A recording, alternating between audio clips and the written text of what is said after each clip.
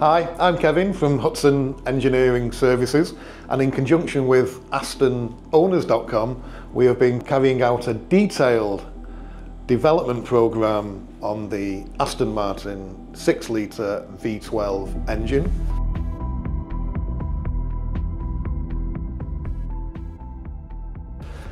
Today we're focusing on root cause of issues that can be present, and in particular the dreaded tick.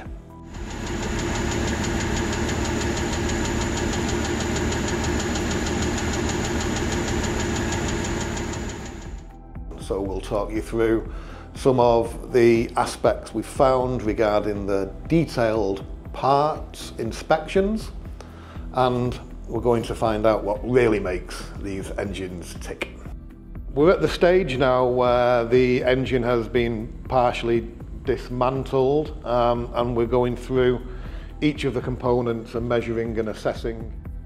So what we'll do is we'll talk you through the different aspects, the things that we found, the things that we would expect to find, and I'll be able to demonstrate to you exactly what has happened in this situation, and also in future videos what we're doing to combat that. So the cylinder heads have now been removed from the engine, and we have them here on the bench.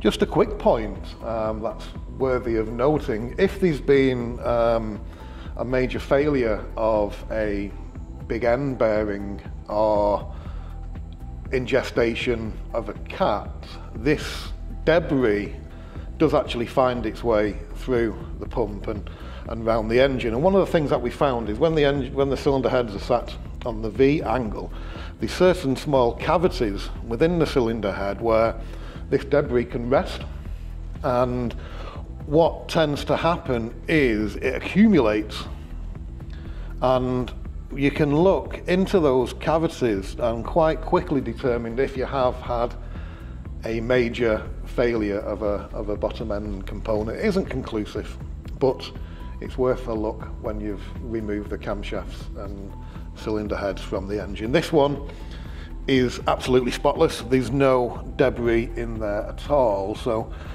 we can hopefully say that there hasn't been a failure of a big end bearing to the extent where it's broken up and it's been passed around the oil system. Moving on to the inspection of the bottom end components, the crankshaft assembly, pistons, conrods have all now been removed. And a notable point here is just what in fabulous condition these main bearings are. They're almost brand new. There's no signs of wear, there's no scratches through contaminant being put around the engine.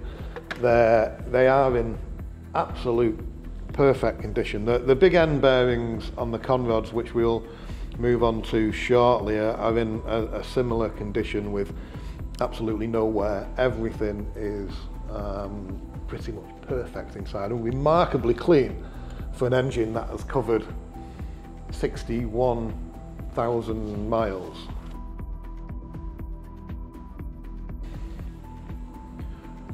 Having just completed the crankshaft inspection, everything is as we would expect after seeing the main and big end bearings. The main journals and the big end journals are all absolutely bang on size, closer to top tolerance than bottom, so we're mid-range, which means that we'll be able to polish the crankshaft and reuse at standard size without regrinding. Continuing the inspection, we're now focusing on the piston and conrod assemblies.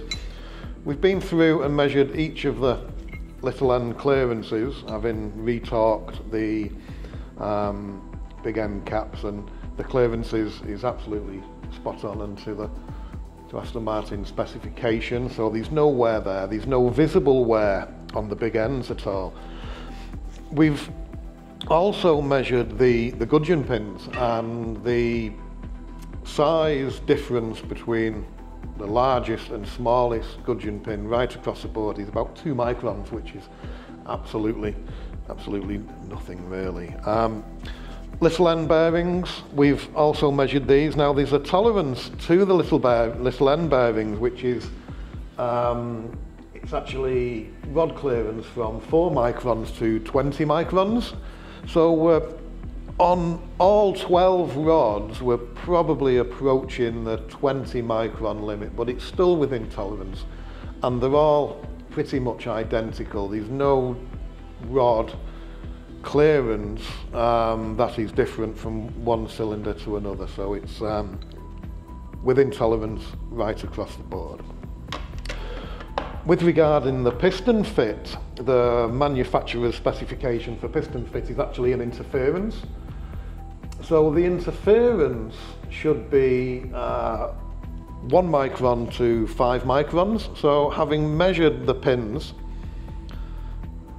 and measured the bores on the pistons, we're roughly getting about 2 microns interference, which is okay to the book. And what else we've done as well is we've actually heated the pistons up to approximately 100 degrees Celsius to see what changes. So the expansion rate is the piston from top to bottom does actually increase by about 18 to 20 microns, and the bore from side to side remains the same, so we do have some ovality, but again that is consistent from cylinder 1 to cylinder 12. There is not one piston that is significantly different, which would say that each of them are operating exactly the same way. If one was to produce a noise, the others would produce a noise, and the audible noise, the tick that we had on this engine was definitely from one cylinder.